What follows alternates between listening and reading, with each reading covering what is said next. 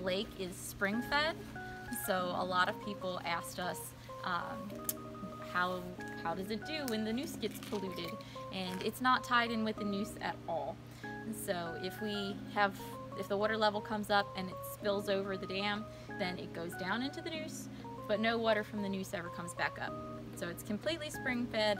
We get it tested before we allow anybody to go swimming in it, and it usually comes back cleaner than our drinking water. So it's a very clean lake, yes. So is this this is a man-made?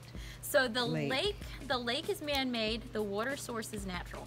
So if it hadn't been dug out and dammed up, we would still have a creek running through, but we wouldn't have the pool. So yes, the lake itself is man-made. The park was opened in 1945. The lake was opened in 1955. So it took about 10 years for them to come up with the lake. The lake does have a high iron content to it because the spring comes up through an iron deposit, and the only thing it means is that there are no fish in the lake because the acidity of it will not support fish reproduction. So no fish can survive in the swim lake, which is really nice for people who don't like fishes swimming around them while they're in there. It's completely safe for us and for snakes and turtles and frogs and salamanders. You'll find all of those around, just no fish. So, and when we walk past, when we continue on, we're going to walk past the boathouse so you guys can take a look in where all of our boats live.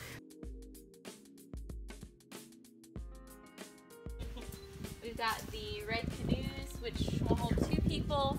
The stand-up paddle boards, those are the longer, flat blue ones. They're obviously 1 person. The green kayaks are 1 person, and then the pedal boats can hold 4 people.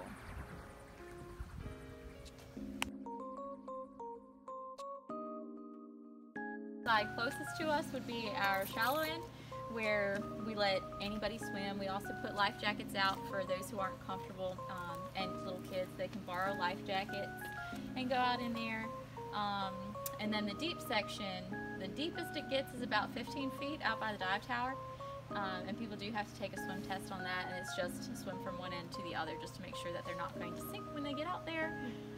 We keep it guarded while it's open in the summertime, and then we have the concession stand here too, where people can come and check in and pay to go swim.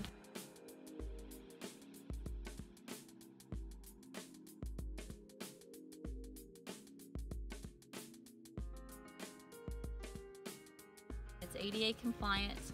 It's going to have 3 restrooms, so instead of just having a men's and a women's, it's also going to have a family shower room, and it's going to have its own parking lot and a paved route to get up to it. So we're just waiting for that construction to get finished up before we can open it back up. But we do have, I believe it's 12 full hookup sites, so full electricity and water hookup and sewer for the RVs and trailers. And then we have the tent sites, which don't have electricity. And then we have 3 cabins.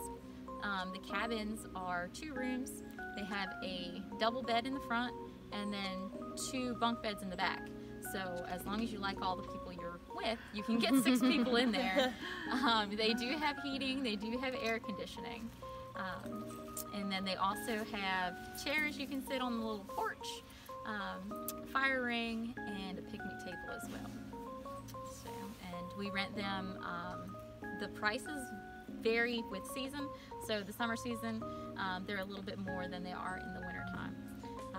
I think as long as the prices haven't changed since it's been closed for a little while. Summer season, they're typically $55 a night, and then in the winter time, they're like $35 a night. So still cheaper than a hotel. We do also lock the front gates at night, even if we do have campers in. All the campers are given a emergency on-call number, so should they need to leave the park, if they get sick or we have had people who are like, my tent is leaking and it's freezing and I'm miserable.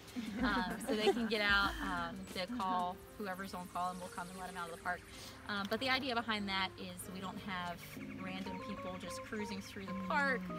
We don't have them driving around people's campsites, hitting them with the high beams while they're trying to enjoy it as well. Summer season, we're open till 9. Right now, we're open till 8, and then in the winter time, it closes at 6.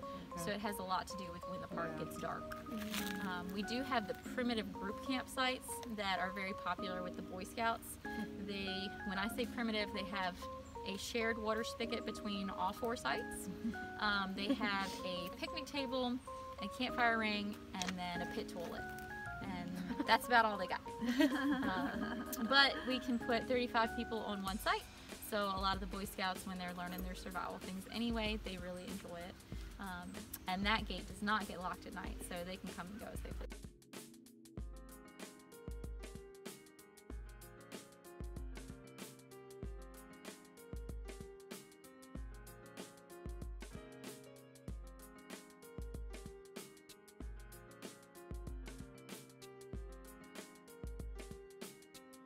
Spectacular Magazine. We on the scene.